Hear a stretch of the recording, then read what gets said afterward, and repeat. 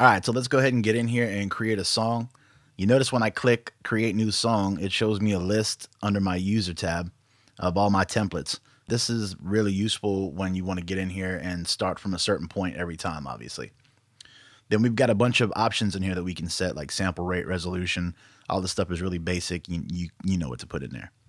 Then we got the option to stretch audio files to song tempo. That's super useful. I always keep that on. And then play overlaps. That's another pretty cut and dry feature right there. If you have two regions and they're overlapping and you want them to play, then you want this option on. If you don't want those to overlap and play, you'd want that off. All right, so let's go ahead and put a name in here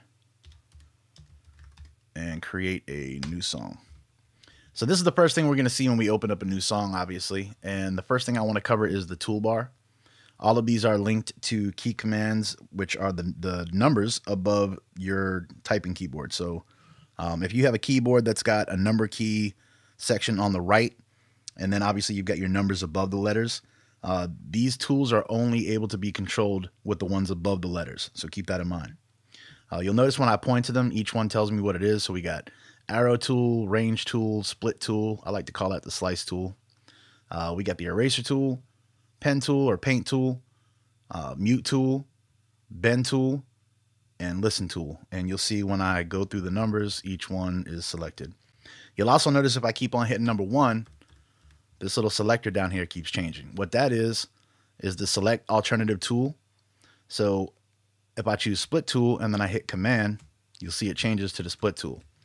If I choose eraser and then hit command, you see it changes to the eraser. So that's like really useful when you're messing with, say, a region, for example. Let's open up an instrument track and create a region.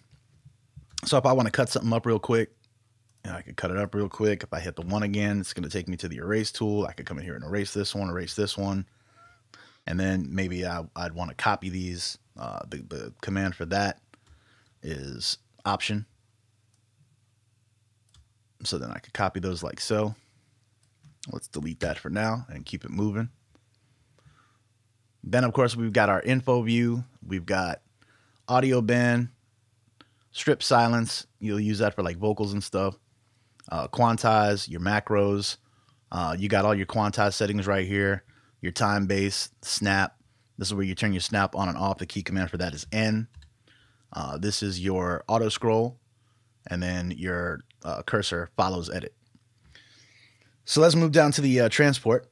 So you got your MIDI monitor. This is real helpful if you have like issues with ghost notes or you just want to see what's going on MIDI wise. You'll notice when I tap stuff on here, I'm seeing the inputs from my Akai.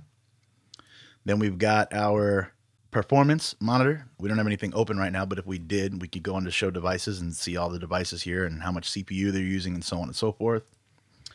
Then we got our sample rate. When we got plugins open, we'll see our plugin delay total in milliseconds. We'll see our record time right here. I've got a really big hard drive, so my record time is pretty substantial.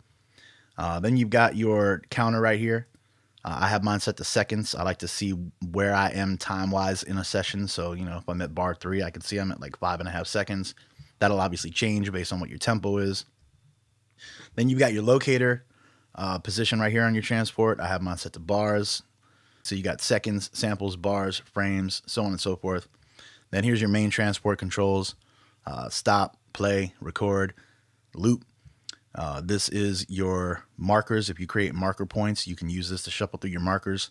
You can also use the numbers on your number keypad on the right of your keyboard, if you have that, to cycle through those markers. And I'll show you that more later. Then, of course, you got your fast forward and your rewind. That's also set up by default on the number keys on the right. So, fast forward and rewind would be plus and minus on the number keypad. Then, of course, you got your locator, your metronome, your time signature, what key you're in, the tempo. If you want to tap tempo, you can just tap the word tempo, and it'll change your tempo. I'm going to go ahead and Control-Z to undo that. And I want to change this back to split since I use that the most. Then, of course, you got your metronome right here. Let's get into that. So if you want to customize your metronome, you hit this little wrench, and you can get in here and customize your metronome settings. If you don't want to use the metronome on the transport bar, you can actually render your metronome settings to an audio track, which is kind of cool. But then key command wise for the metronome, if you want to turn the metronome on, that's C. If you want to turn your pre-count for the metronome on, that's Shift-C, and you should see that at the bottom on my key commands. And then let's get into this little option bar on the record panel. So here's all your audio record options, and then here's your instrument record options. So if you want to record audio and every time it loops, you want to replace the audio that you previously recorded, you'll set it to replace. If every time it loops, you want to record a new take to a layer, you choose this option, and it'll do that. And then, of course, you got input quantize. Same thing for instrument. You could record takes or record mix. We'll just mix the recordings onto the same region. So let's say you have it set to 3 bars, and let's go ahead and set this up right now. So let's say it's looping right now when you're recording, and you hit a snare drum here, and you hit a snare drum here, and then it records and loops again. Then you could lay the kick down, and it'll just keep on recording the same region repeatedly, and it'll add to it as opposed to replacing it. And then we got note repeat. So basically, if I open up note repeat, you can see some of the options here. We can actually have, maybe we had hi-hats down here or something, and then we can hit the keys on the keyboard to change what note repeat we're in. Kind of like on an MPC or something like that, but it's a little bit more rigid in my opinion inside of Studio One, but still useful. All right, so let's get into the browser now. So over here, you look, you see we got instruments, effects, loops, so on and so forth. You highlight, you can actually get to all of them right there, or you can just hit them up here. You're pretty much mostly going to use instruments, effects, and files and pool. I barely ever use cloud or loops. This is all for like the default Studio One content. I never use that stuff. You might use it. There might be something cool in there. I really don't mess with it though. And then so, you know, if you want to get to your effects, here's all your effects. I like to organize mine by vendor because it's just a lot easier to see the different manufacturers of the plugins as opposed to, you know, type is going to organize it by like audio units, and, you know, so on and so forth. Or even folder. It's better on vendor in my opinion. If you go flat, everything's all over the place. Vendor to me is nice and organized. It's much easier to find what I'm looking for quickly. And then of course instruments, same way. Vendor, just easier that way. Let's go ahead and close this back up. And the next thing I want to cover is track colors. I use this all the time, and I wish more people did, especially when you're sending a session to somebody and things are colorized already. It just makes it so much easier to see what's going on and know what's what just by using the colors. The colors in Studio One are a little bit, to me. I tend to use the more bold, bright colors, and I kind of stay away from these more pastel looking colors, but definitely use these colors. Let's say, let's go ahead and duplicate this track. This is an option that we covered earlier in the settings and the preferences and whatnot. And we were talking about a folder track. So if we put something in a folder, like pack folder, and see how the folder has its own color, let's expand that. You see how everything in here is that color now. Now you could, if you wanted to, come in here and create independent colors for the folder itself. But I personally like having everything that's in my pack folder be the same color. And you saw that it changed the colors of the tracks once I packed them in a folder.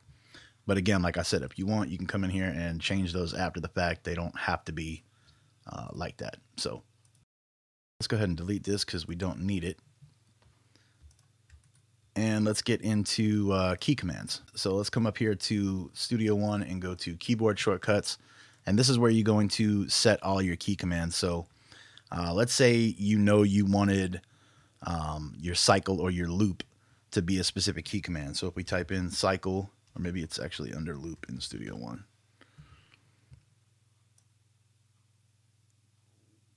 And here it is right here, toggle loop.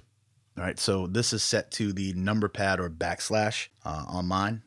I'm not sure if that was the default or if I set that up myself, but I know it like the back of my hand. So definitely come in here and customize your key commands to suit your workflow because it'll be a major enhancement. So make sure you do that.